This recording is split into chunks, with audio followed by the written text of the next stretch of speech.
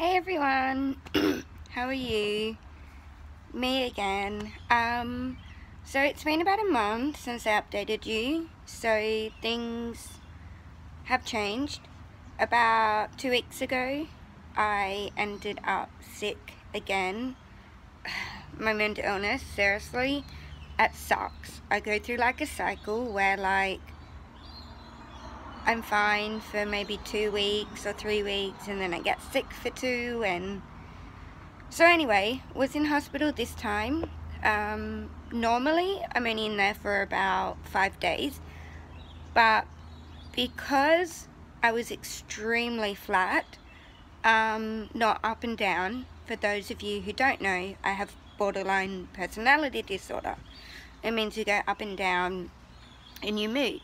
So for me, I had been really flat for about 2 weeks and couldn't get myself out of it. And the Friday that I took myself to hospital, I was like, oh, I feel really weird in the head and something's not right, so I'm gonna go get it checked out. So they continued for the first week and it was alright. I wasn't getting much better. And then I had a review with my psych and he suggested a different medication. So I'm on a new antidepressant and I've got to say it's working well. My stress is still quite high, but my depression, my anxiety, my suicidal thoughts, idealization to hurt myself hasn't been there. And I've been out of hospital for 1.5 days now. And I slept good last night. Late, but good. So anyway, so before I left hospital, because I want to get out of this cycle and the nurses and the psychiatrists want me to stay out of hospital as well, because I've been in and out since I was 19, so a long time. I've had over like probably 50 admissions between 19 and now 28. So anyway, so before I left hospital, we got into a program with New Horizons called Hospital to Home. So I'll get a phone call next week and I set up two appointments, so 2 hours a week that someone can come get me, take me out to the beach for a coffee, just be like a mentor. And so that happens for 12 weeks.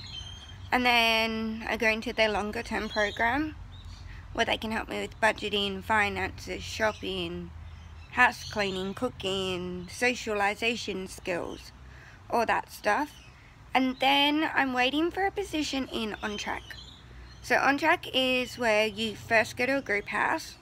So at the moment there's quite a lot of males, so that's not gonna work. So we're waiting until next year. Hopefully by February I'm in On Track. So you go to group house for 6 weeks, and then after that you either stay there or you can move on to individualized apartments where you and someone else from the group house go stay together, and then you don't have a worker live with you, but they come check up on you 3 times a week. So between that and Hospital to Home and another program called HASI, there's pretty much not a day that I won't be left without support.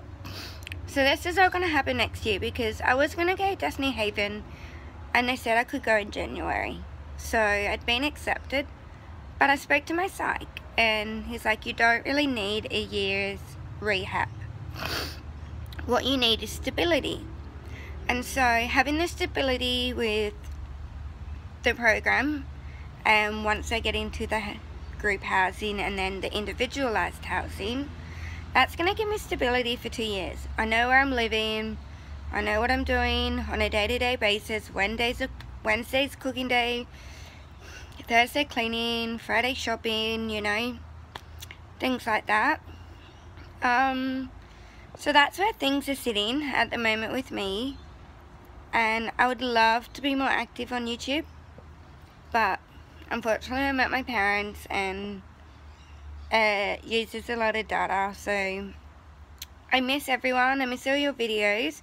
So anyway, if you want to catch up with my life, I am on Facebook as JODIBRAZEL, JD Brazel. I'm also on Instagram as Chickabee, CHICABEE89, no gap. I'd love to see what you guys have been getting up to. It's really hot. I'm gonna go jump in the pool, finish my coffee, and I got some Christmas shopping done today, so yay! I'm stoked. I'm super prepared. 2 more people to buy gifts for, and that's it. I'm done. Peace out. Have a good day. Bye.